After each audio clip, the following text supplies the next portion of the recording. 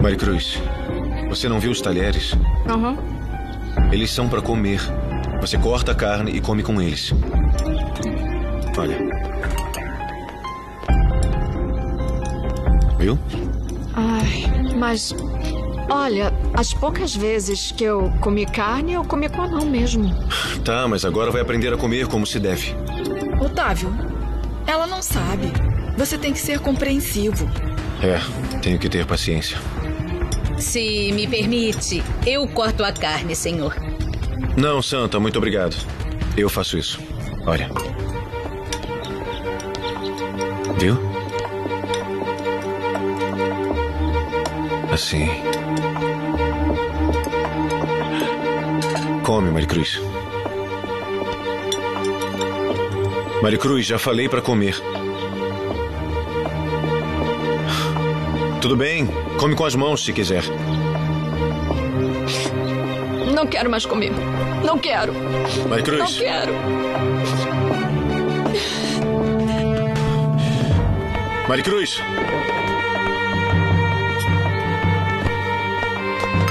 Ele bem que mereceu por ter sido tão teimoso. A diversão já começou, meu amor. E começou da melhor maneira.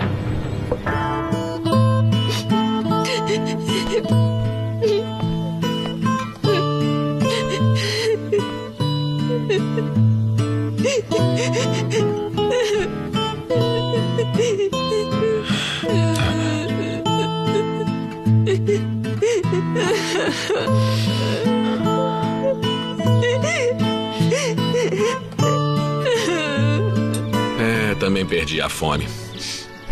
Eu vou para o meu quarto.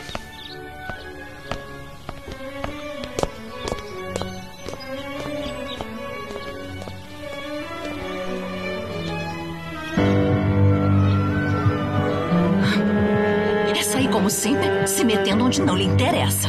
Vai ao quarto daqueles dois e tenta escutar o que está acontecendo entre eles. Depois dessa apresentação de circo que fizemos. Sim, senhora.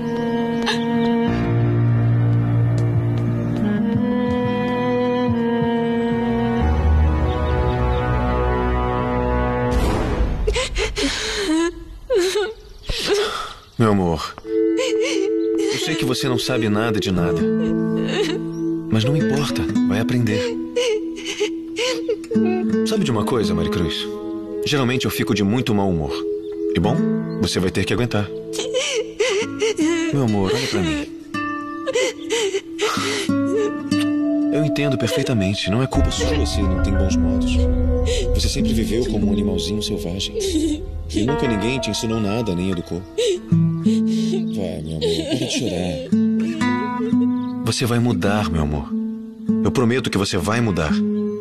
E mesmo que não mude e me deixe muito, muito irritado, eu vou te amar para sempre.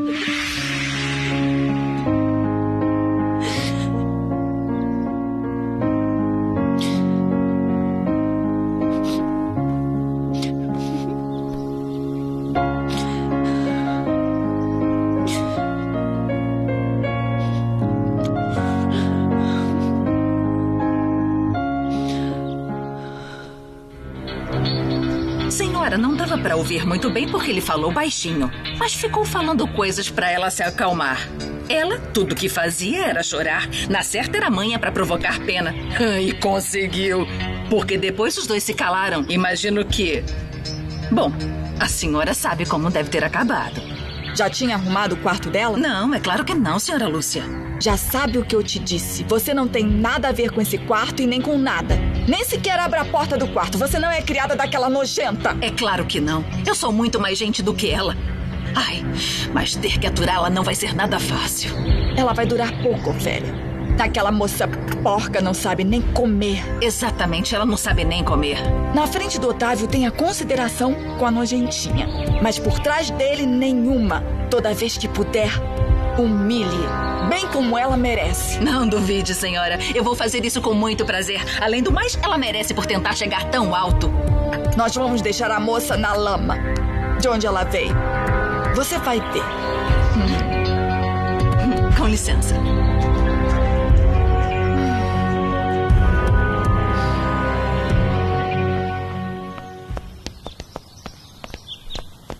Ofélia! Sim, senhor. Onde está minha cunhada? No jardim. E muito aborrecida com a atitude da sua esposa na mesa. Ofélia, não se intrometa no que não é da sua conta.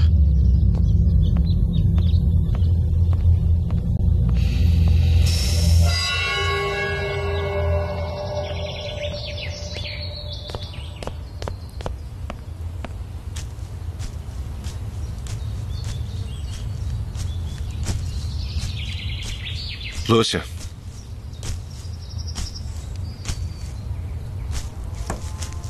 Eu preciso de você.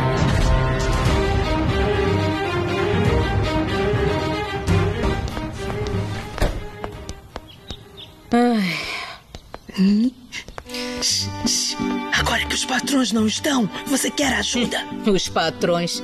Mas até tá parecendo que a dona Lúcia e a Ofélia estão se empenhando em perturbar a Maricruz toda vez que sentam à mesa. Ai, essa sopa não tá com cara boa. Com razão a Maricruz não gostou. Olha, parece sopa pra doente. Ai.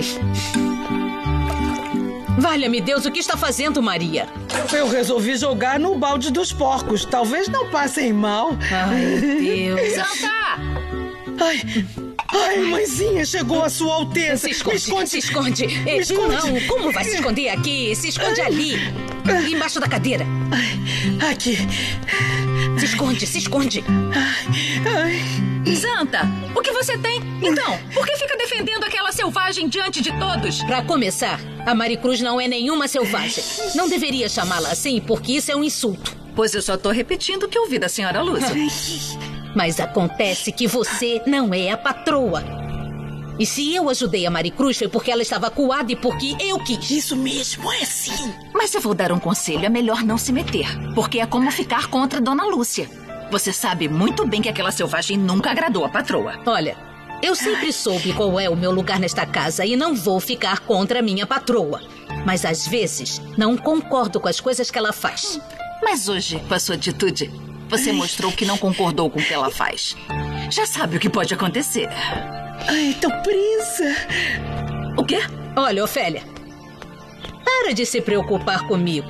É melhor se preocupar com os seus assuntos. Como, por exemplo? Por exemplo, o Eusébio. Ele deve sair com muitas mulheres, enquanto você fica aí toda caidinha por ele.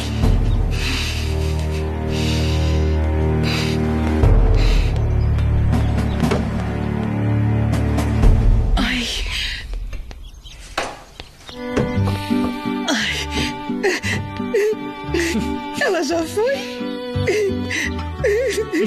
Ela já foi. Ela já foi. Então, eu vou também. Ai, Maria. Eu já disse que estou totalmente às suas ordens. É com a Maricruz que eu quero que me ajude. Um homem não conseguiria e nem saberia. Senta aí. Senta! O que você quer exatamente? Ajude ela.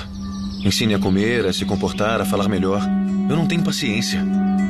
Por favor, eduque ela, mas faça isso com calma, com paciência. Ama essa moça, Otávio? Não sei. Como não sabe? Não sei. Não sei se o que sinto por ela é amor, desejo, se quero protegê-la, se é paixão. Lúcia, eu sou uma pessoa muito difícil, você sabe. Eu teria preferido ir embora antes de chegar onde cheguei, mas o Miguel me impressionou tanto com a atitude dele a respeito da fazenda. A Maricruz, eu asseguro que pode mudar. É claro, se você não a ama, o melhor teria sido se... Não, a Maricruz realmente me atrai. Ninguém nunca me amou com tanto desinteresse como ela. Bom, mas não sabe se ela é interesseira ou se te ama de verdade. Não, eu não sei. Lúcia, muitas mulheres já passaram pela minha vida. E sempre todas, de algum jeito, queriam mais de mim do que amor. Essa coitadinha, não. Ela se conforma com qualquer coisa para ficar comigo pelo resto da vida. Ela me ama, Lúcia. Ela realmente me ama. Ela é de alma simples, é primitiva, não conhece a vida. Não enxerga um palmo à frente do nariz. Isso é natural, Otávio. Não se confunda. Será então que a amo? Não. O máximo que pode sentir por ela é desejo, porque ela é jovem e bonita. mas é como um diamante puro, sem lapidar, escuro, áspero. Não pode brilhar se não for polido. Então será lapidado. Você vai ajudar? Isso não vai ser em 2 dias. Vai ter paciência? Eu vou ter. Então pode contar comigo. Eu vou te ajudar com a Maricruz.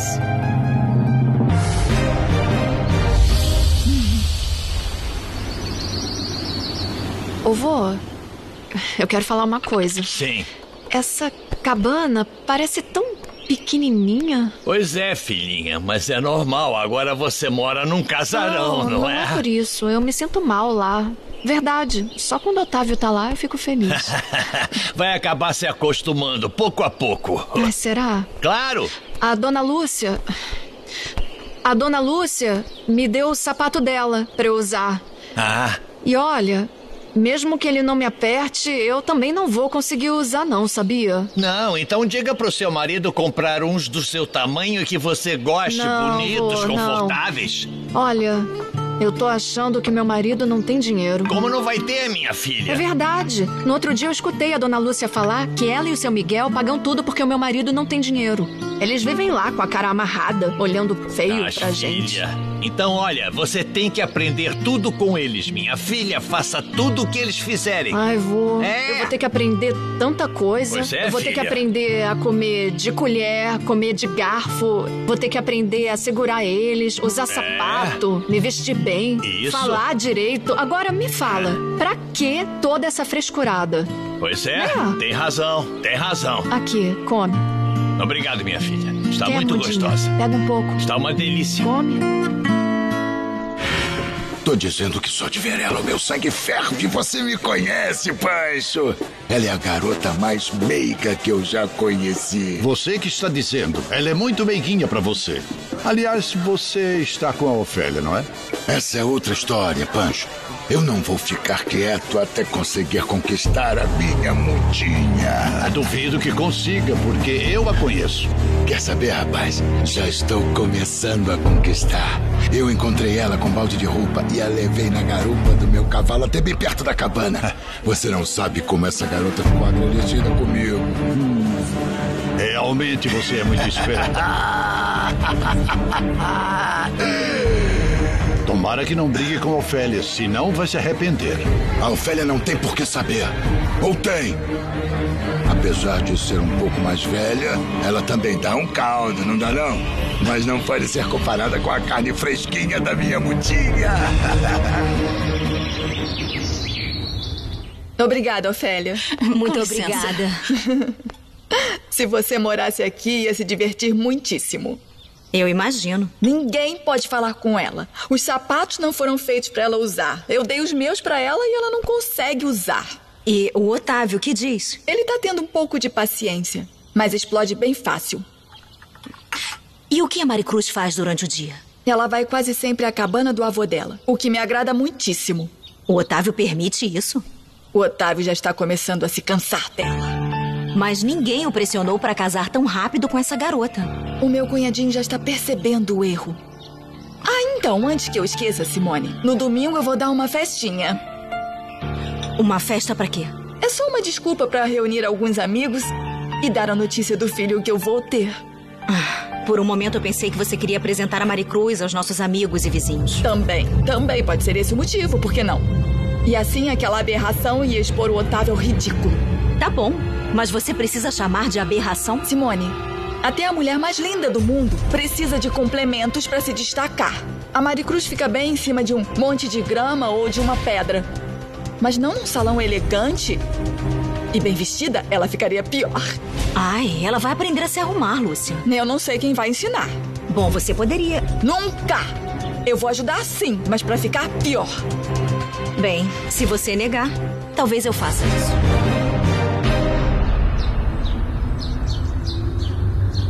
Más notícias, senhor?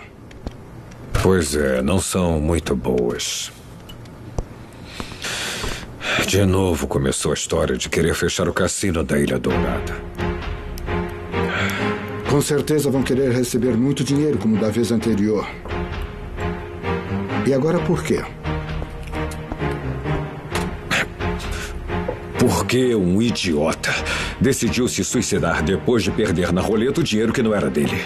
Realmente é lamentável. Mas quem o obrigou aí? Quem o mandou? Ninguém mandou ele lá. Não se preocupe tanto. As irmãs Canseco sabem como lidar com esses problemas, especialmente a dona Carola. Se eu pudesse estar no controle dos meus negócios, nada disso teria acontecido. Eu tenho olho clínico para os desesperados que iam aos meus cassinos. A Carola sabe muito de números, mas pouco de psicologia humana. E a Raíssa? O que dizer sobre ela? Enfim, vou ter que pagar. Me permita. O que o senhor tem que fazer, Sr. Alessandro, é continuar descansando. Não tenho escolha. Tenho que lutar. Lutar pra quê?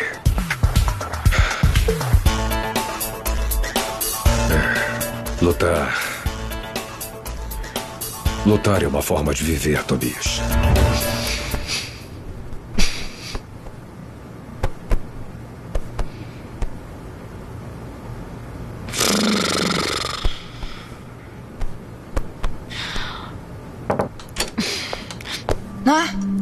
Me falaram que tinha voltado. Poxa, eu fico trancada aqui sem fazer nada. Quando eu morava lá com o meu avô e com a mudinha, eu lavava, eu limpava, cortava lenha, fazia um montão de coisa. Mas aqui não, eu fico entediada, é muito chato. Você não vai se entediar. Justamente vim te dizer que domingo vou dar uma festa. Aqui em casa. Pra você se divertir bastante. E vai ser a convidada de honra, Maricruz. É verdade? Uma festa pra mim? Mas o que eu vou fazer nessa festa? Não, dona Lúcia, não. Do jeito que eu sou bronca, vocês todos vão ficar com vergonha de mim, não é? Não diga isso, Maricruz. Olha, eu me ofereço pra te ajudar em tudo que for necessário. Eu vou ensinar a você a se tornar uma grande dama. Vai ser algo assim como uma irmã sua, tá? Que vai te ensinar, que vai te proteger e, acima de tudo, que vai te amar muito. Muito. Eu vou te amar muito, cunhadinha.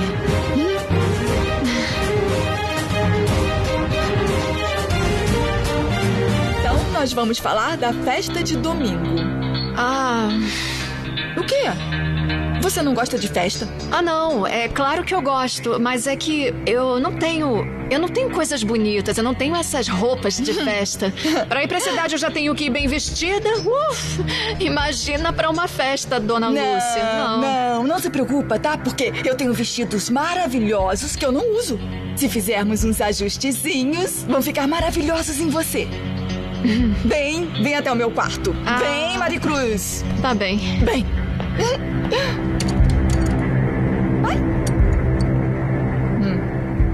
Assine Alessandro Mendonça Casaveja. Aqui está a sua assinatura. Então está tudo em perfeita ordem, Sr. Mendonça. O senhor não quer fazer nenhuma alteração? Não, doutor. Não. Nenhuma. Esse é o testamento definitivo. Esse é um vestido tão bonito. Gostou, cunhada? Nossa, que lindo. Gostei. Temos que colocar uns detalhes, porque tá um pouquinho simples. Ali tem um espelho. O que acha se colocássemos um laço atrás, outro do lado? Vai ficar maravilhoso. Eu também vou te emprestar um colar e uns brincos. É sério, dona Lúcia? É sério. No domingo eu quero ver você muito bonita na festa. Isso sim. Você precisa se arrumar como eu orientar. Combinado? Tá bom. Cunhadinha, eu quero que saiba de uma coisa. O quê? Vão vir algumas mocinhas da vizinhança daqui, que sempre foram muito apaixonadas pelo Otávio. Eu vou ficar de olho pra te avisar quais são. Então aí, quando eu fizer um sinal, se o Otávio estiver dançando com alguma, você se aproxima e se mete bem lá no meio. Afasta ela e por nadinha desse mundo permita que paquerem o seu marido. Não, mas isso eu não vou deixar mesmo. Quem quiser chegar perto dele vai ver só, vai levar um tapa pra não se meter a besta. É.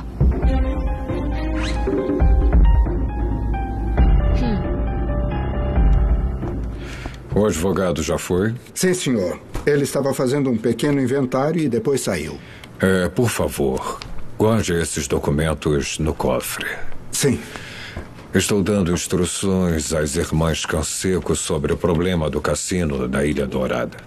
Perfeito. Espera aí. Desculpa, Tobias. Esse também.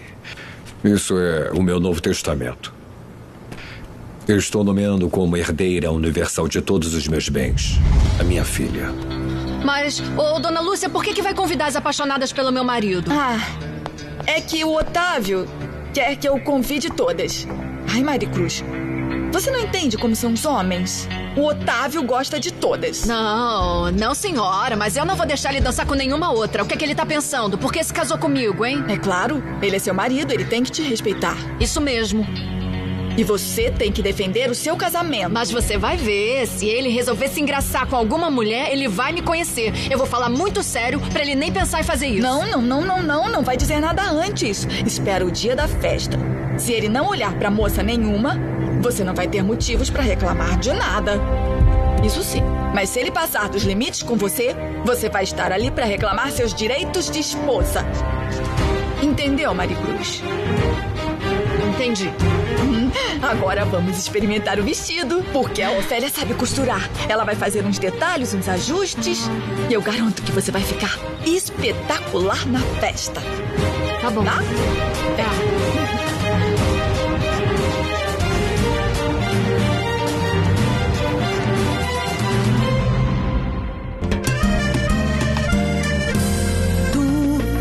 Niña que te crees perdida, porque alguien te ha dejado herida en este mar, donde el corazón no sabe navegar. Por eso te vine a cantar, que no se va a acabar la vida, aunque